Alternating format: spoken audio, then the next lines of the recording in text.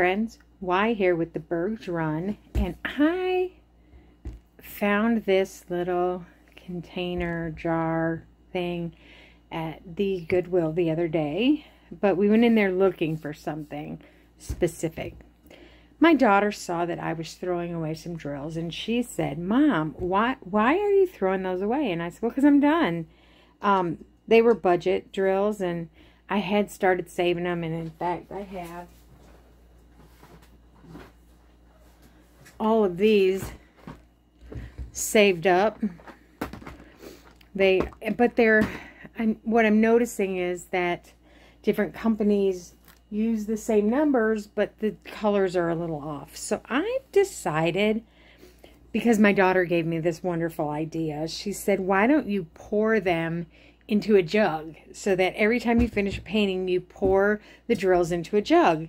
So I found this cute little, I don't know if you could call it a vase or what, but found it at the dollar store, and it was the right color, so it was half off. And I am going to pour all of these into here, and then I'm going to continue to add to it. I'll leave this on the corner of my desk, and we'll from time to time take a look and see how many drills are in it. So anyways, let me get started pouring the drills, and I'll do it as a time lapse so that you can share with me.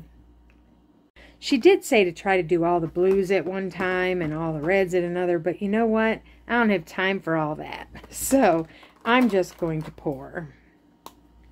And then we're going to take all the labels off of these, and I can use these boxes for kitting up future kits. So that's my plan.